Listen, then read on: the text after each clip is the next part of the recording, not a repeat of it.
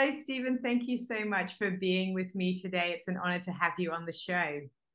And honestly, Sarah, this is a real blessing. And I don't know, I'm just real excited for what God is up to in this hour, right? I mean, this is one of the most key strategic times to be alive as a lover of Jesus. Yes, I agree. I met with a Tongan apostle yesterday, and she just kept saying to me, like, Sarah, these days to be alive and to be doing the work of the Lord, what a joy, what a privilege. You hit the nail on the head.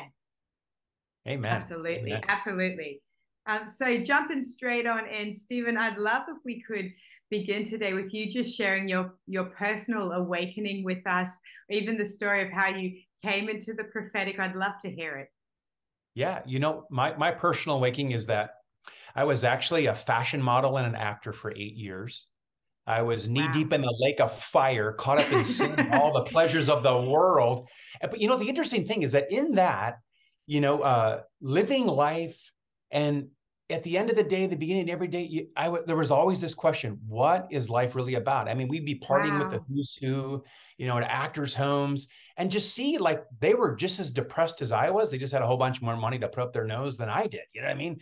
And so it was in that time where I just began to ask the questions like, what is life about? And in that Wow. time, my wife, Renee, who's my wife now, we were dating at the time. In fact, she was actually my agent. How about Hmm. that? So we actually met in the industry, but both of us kind of had just questions going on. And so I would say in that season, there was really this seeking and asking, like, what is life about? And it was from that place, I mean, really an honest quest, is that God began to like whisper to me. And I'll say it like this: is I remember I was actually on a modeling contract in Barcelona, Spain. And one of the Wow. guys I was living with in the hostel, his girlfriend had come over, and she was originally from India, and she was big into the new age stuff. And she whips out her tarot cards and she starts doing all this stuff. And like she's like, does any of this make sense? I said, no, not at all. It's just stupid. You know what I mean? It was like nothing what you said makes sense to me at all. And so that was just part of it. I think it really was the Lord's protection, because there was a Wow. real sincere quest to find truth. And I think out of that, Mm. that's where that awakening began. And I remember one day I was in Barcelona. I was only be there for another couple of days, and then I was moving on to Madrid with just the circuit that we were doing with modeling. And so I remember going down to the old part of the Spanish mission where the Queen would have given Christopher Columbus the orders to even explore, to come find America. And Wow. so just living in just some of the nostalgia of that. But then I turned down this one street, and there's this massive Catholic cathedral. And again, I don't know how it's like in Australia and so forth, but for sure in Europe, many of the large cathedrals today really are more museums than they are really, I would say, quote unquote, places of worship. And so, I mean, you still can connect with the Lord, and don't get me wrong, but I remember going into this building. Actually, I was walking across the street, or on the other side of the street, and I heard this voice say, "Go inside." So I was like, "Oh, Wow. okay." So I walked across the street, opened this big 1,000+ year old door to this cathedral, and went in. And as I went in, there was these statues of Jesus and the disciples, and these paintings all over the place, and just kind of caught up in that, just the art. I like art, and so it was kind of cool that way. But then I heard this in one of the small chapels just down the hallway. I could hear this chanting going on, so I thought, well, I'm going to go see what that's about. And I go in there, and it's this priest and three little old ladies, you Wow. know well, I don't remember if it was Latin or Spanish or Catalonian. I couldn't remember, honestly, whatever it was. I couldn't understand what they were saying, but I just kind of did what I knew how to do, and I kneeled down in the back, and I just began to feel just this warm presence come over me, and also my heart's being Wow. unlocked, and I'm like, whoa, what is this I'm feeling? Well, then I'm looking up at the front, and if you've ever been to a Catholic or Lutheran style church, they've got Jesus hanging on the cross, so that's like front and center. And so as I'm looking at Jesus hanging on the cross, all of a sudden Jesus lifts his head and he begins to talk to me. So this inanimate Jesus all of a Wow. sudden lifts his head, and he begins to say, "I'm what you're looking for. You don't need to look any further. It's my love. Is what you're looking for." And I Oh, so I'm like, far out. whoa. And so I just begin to weep, Sarah. I mean, I'm weeping and weeping. And part of it, I'm going, why am I weeping? And yet I knew while I was weeping. And all of a sudden I'm being awakened going, God's real. You know what I mean? And like in that moment, I knew God was real. It was no longer this distant, far off, angry God. I could hear his voice, and this inanimate Jesus is now alive speaking to me. And Wow. the words are cutting to my heart. And so this went on for a while. And, I would say that was the beginning of really my awakening. And, it was over a period of several months. And the cool thing is that my wife, Renee, who we were dating at the time, we had some friends of ours in Hollywood get saved. And there's other people around her that got saved. They began to actually, share the gospel, share God Wow. with her. So simultaneous, we're half the world apart from one another. God is like gripping us with this reality of his love, and I find it interesting to me is that, I never had anybody preach to me. Nobody like came up to me and was preaching the gospel. So I didn't know a lot of things, but the cool thing is that in a moment, I was hearing God's voice. And so then I just treated it as normal. I'm still living in Right. sin. I'm still living because I didn't even hear the full gospel yet. I didn't know I needed to repent. I didn't need to know that there was things I needed to change in my life, but I was being apprehended by that perfect love, right? And so Wow. that love just caused this awakening where I knew in that moment where I could like talk to God, and I was talking just like you and I are talking. I would talk out loud, and then it was almost like I could hear him. You know what I mean? Like almost like he was in the room with me.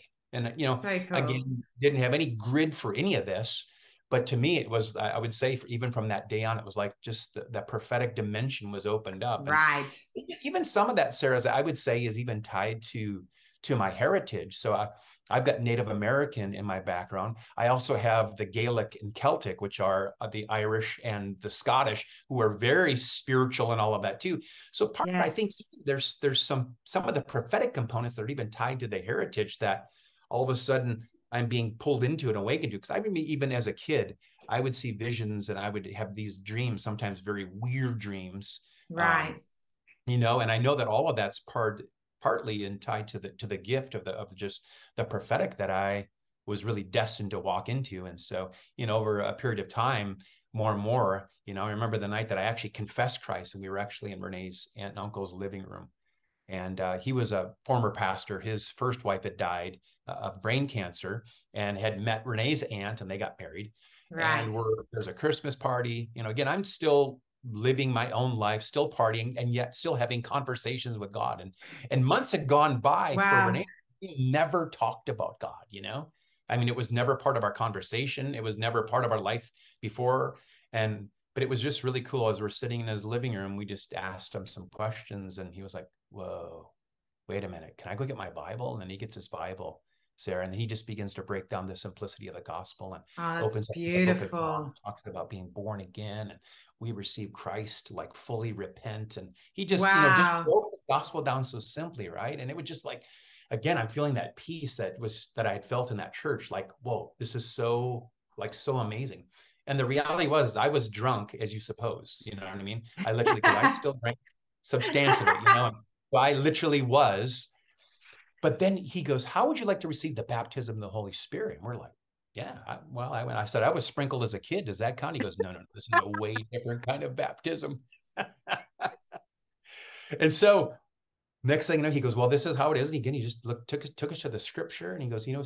I'm going to lay my hands on you. You might feel something, you might feel nothing. He goes, but God wants to give you this gift because it's really a gift and it will set you on track. And literally, as he laid his hands on me, it was like a ball of fire is this big, boom, hit me in my innermost being. And Wow. I'll tell you what, I mean, I went from like, just like a scream. And honestly, instantly there was demonic stuff leaving. Right. So there was deliverance happening in a moment. And again, I was drunk as you suppose, but all of a sudden I'm completely sober in my right Mm. mind and overwhelmed by this fiery love of God. And all of a sudden I just began to erupt in this language that I'd never even heard of tongues and was never exposed to tongues or anything like that.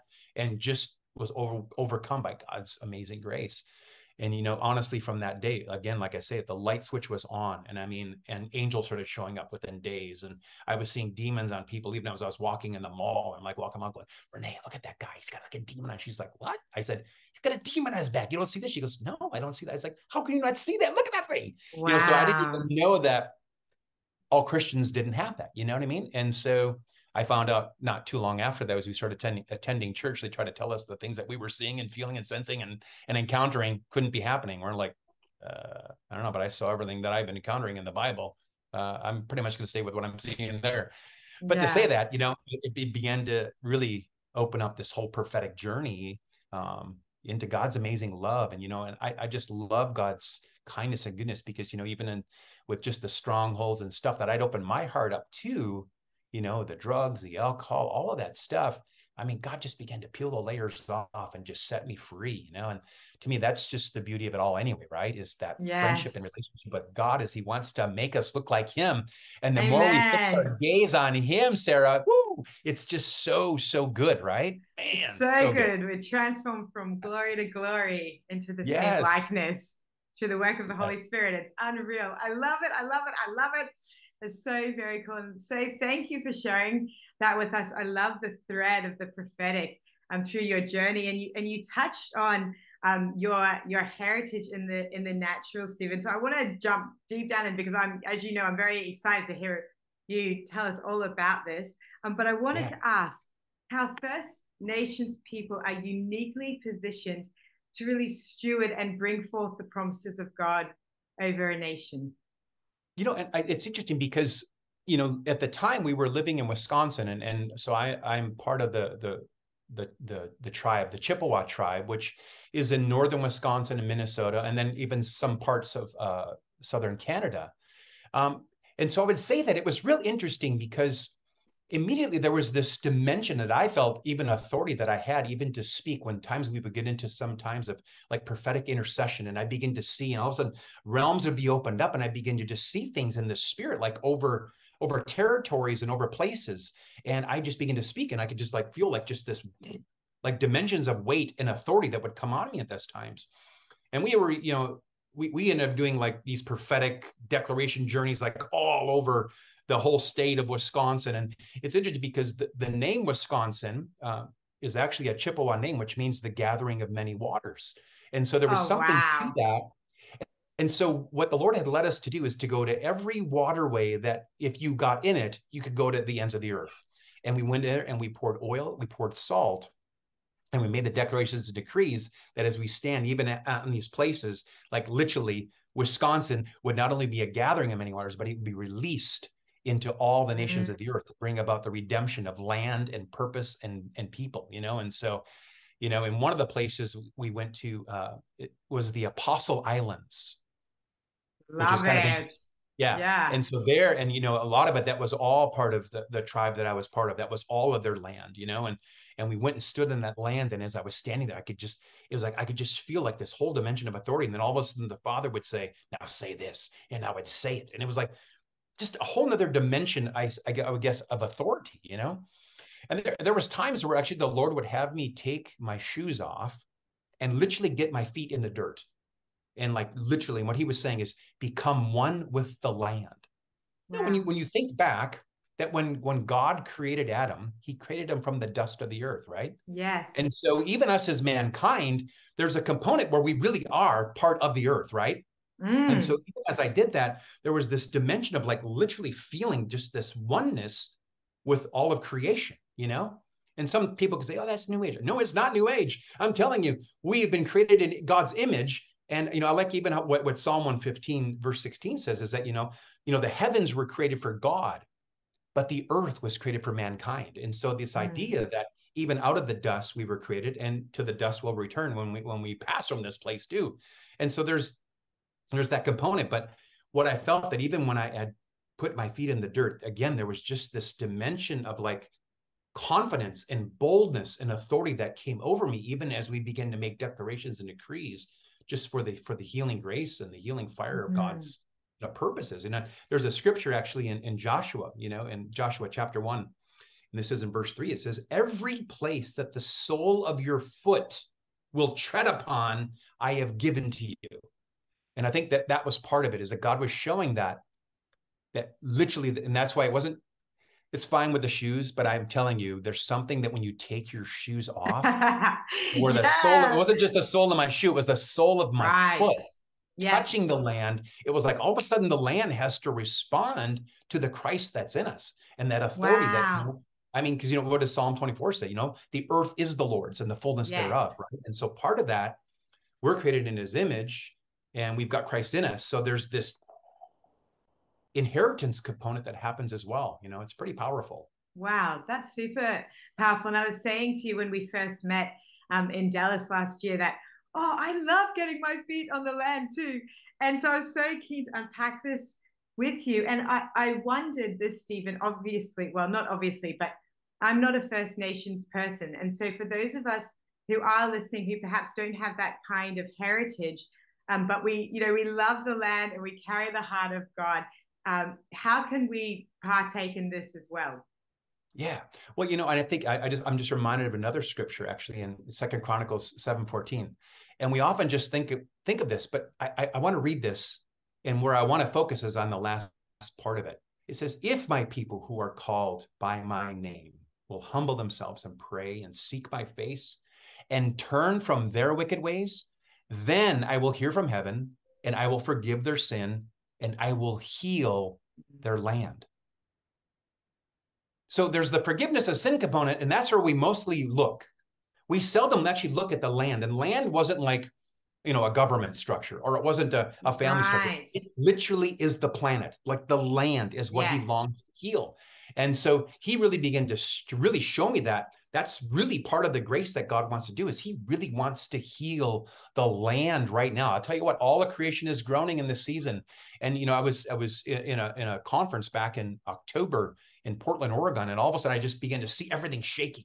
And God's saying we're entering into a real seismic season where things are going to begin to shake, even in the natural realm, just as it is in the heavenly realms, the natural realm. And I saw like volcanoes and all kinds of stuff. And, within weeks after that, there in the island of Hawaii, a second volcano. So there's two active volcanoes erupting at the same time. But I feel like part of that really is there's a dimension of healing that as you and I come into the fullness of who we are as the sons and daughters of the Most High God, and we enter into the reality of our destiny and who we really are, I'm telling you, that's when the land is going to respond to who we are. It's going to come into that place of healing and alignment with the reality of heaven.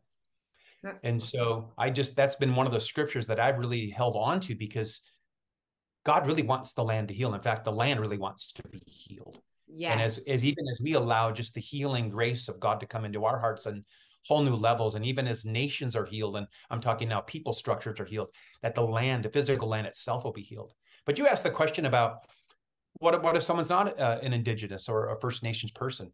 Well, it's interesting because after that first time with me in the United States doing that, I began to travel the nations. And as I really felt a connection with the people there, the Lord said, now take off your shoes and become one of the land. So almost every nation I go to now, Sarah, the Lord will invite me these times where I will literally take off my shoes and literally just get swirled in the dirt and just become one with the land. And again, there's a dimension again where all of a sudden there's a whole other prophetic dimension where I can actually hear.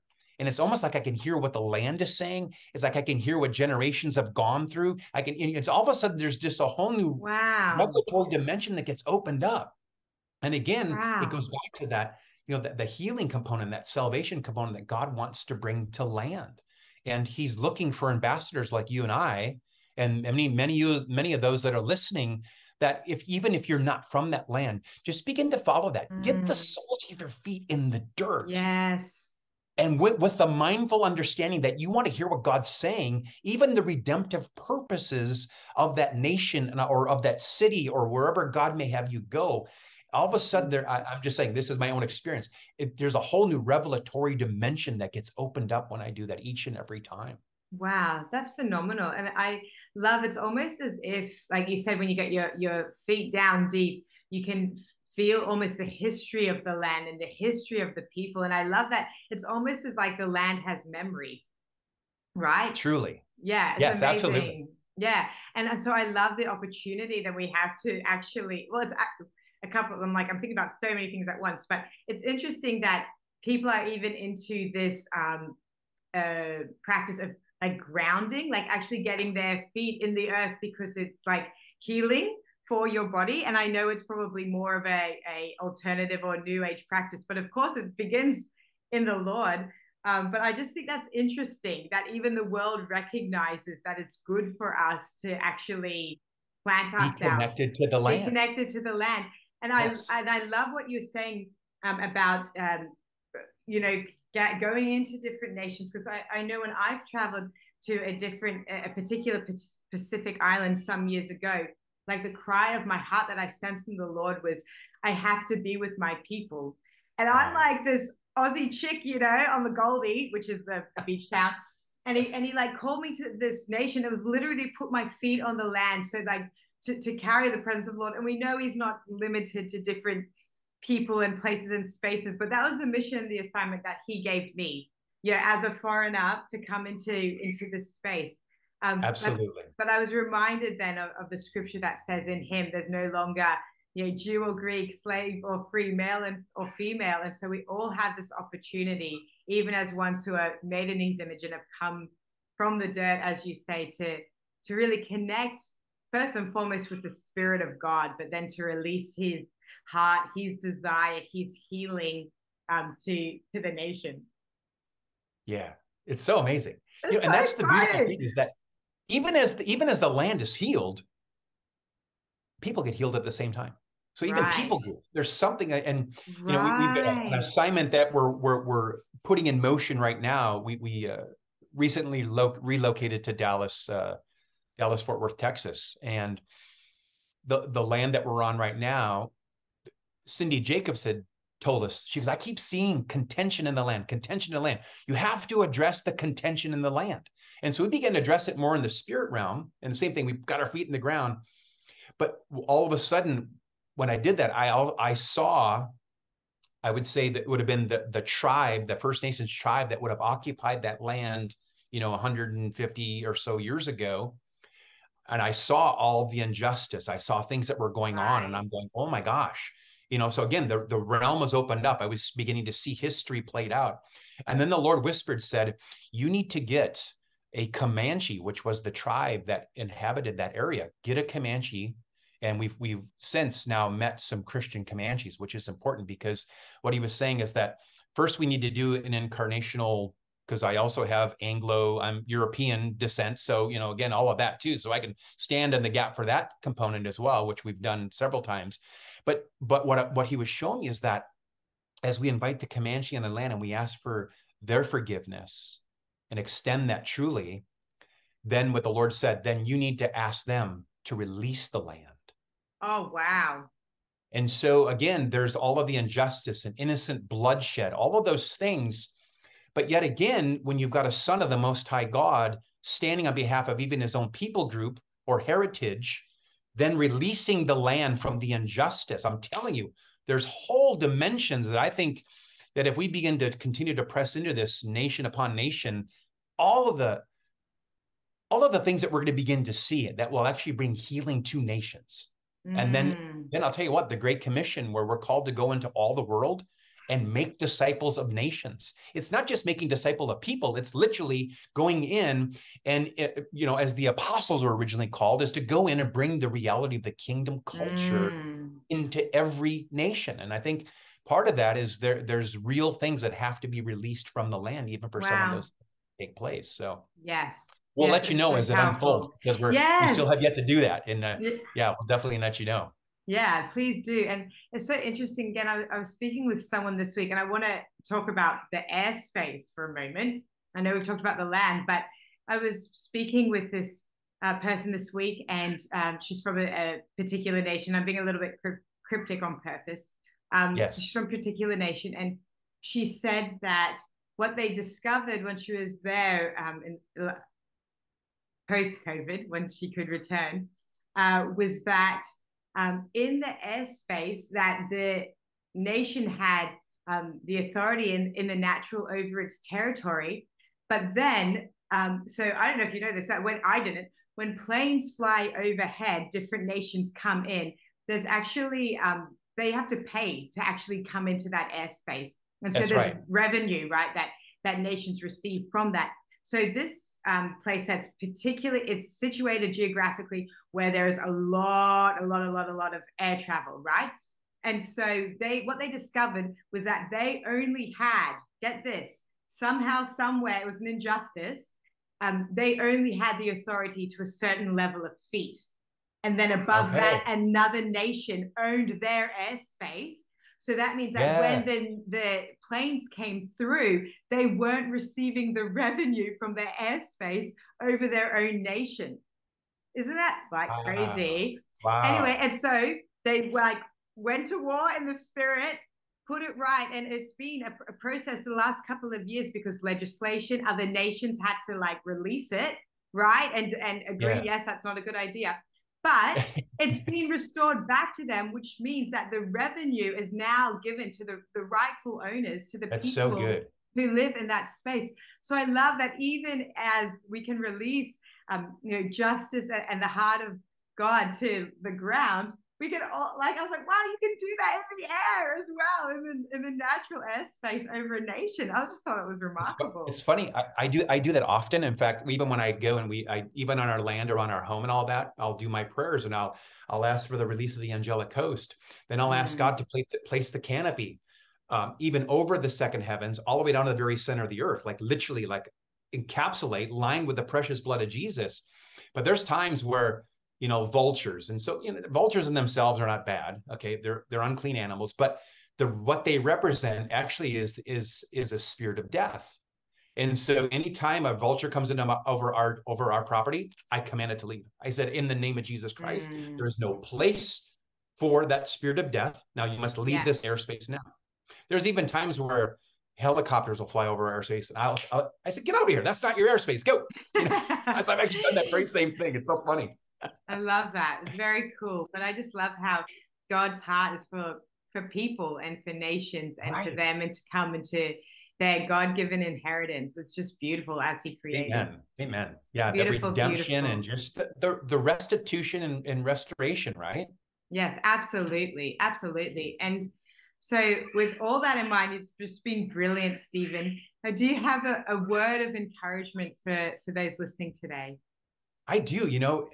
We are in the most strategic time. There's one scripture I want to leave you with, and this is just brilliant.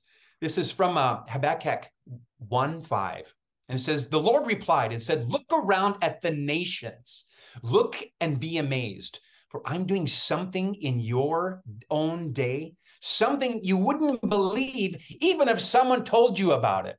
Now, we've just shared a whole bunch of stuff. I'm Yes. telling you, we're in a season where God is going to do the extraordinary, unusual dimensions. We're in a whole new season of encounter. And I feel like for many of you that are listening, you are heading in. In fact, I decree and declare that all of you that are tuning in are heading into a whole new season of revelation. And part of that, you're to become one with the Father's heart in a fresh new way. And even what I'm seeing is that even in places where it's almost been like a brass ceiling, where it feels like your prayers just keep hitting. I just literally saw the Lord just like literally tear veils over nations right now, where there's going to be just this bullet straight through thing. And it's not going to be where, Daniel had to contend for 21 days. But the reality that I feel like the warfare over some of these nations has already been accomplished since the day that you first prayed. But what I saw was like this rain of revelation, this rain of grace that's coming down upon you. And I declare that, God is doing something special in our day. And even as we've been sharing with you, don't doubt there's a whole new season and a whole new dimension of faith. And in fact, I want to release that faith over you. I just decree and declare today a fresh revelation of the faith that is available to you. And you will be overwhelmed by the kindness of love of your heavenly Father. And so I just bless you with that in the name of Jesus. Amen. Amen. Oh, Stephen Springer, you've just been brilliant. And it's been an absolute joy and delight to have you on the show. Thank you so, so much for being my guest. It's been a real pleasure and a real honor, sir. I really appreciate it. Thank you.